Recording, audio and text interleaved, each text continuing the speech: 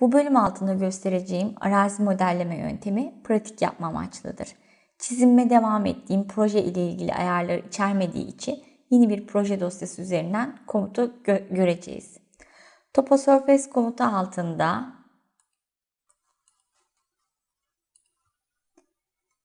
Create from Import Specify Points File komutu ile X, Y, Z koordinatlı text metinlerini veya Excel dosyasını kullanarak arazi modeline dönüştürebiliriz.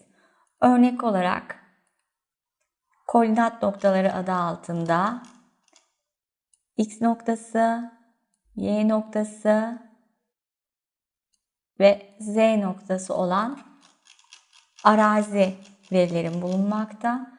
Bu text dosyasını okutarak arazimi rahatlıkla oluşturabilirim. Bunun için öncelikle site görüntüsü üzerindeyim.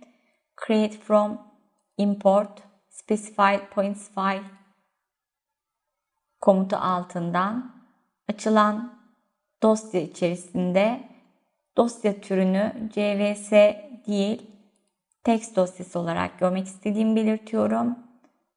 Koordinat noktalarını seçiyorum ve aç ile çizime gelmesini sağlıyorum. İkinci ekranda format penceresi altından nokta koordinatlarımın hangi ölçü birimiyle alındığını belirtmem gerekiyor. Metre olarak alındı. OK dedim. Bulunduğum kat düzlemi üzerinde görünmediğini belirten bir uyarı verdi ve finish ile 3 boyut dosyama baktığımda